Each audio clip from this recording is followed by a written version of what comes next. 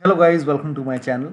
So whenever you try to open EA app and if you're receiving this error, that is background services have been disabled, preventing the app from starting. So if you're receiving this error, then please follow the steps shown in this video. So close this first, click on OK. Now type in services in Windows search box and then click on services over here.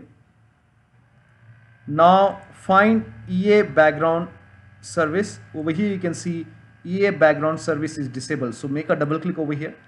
Now make sure startup type is set to automatic. Now click on apply. Click on start if highlighted.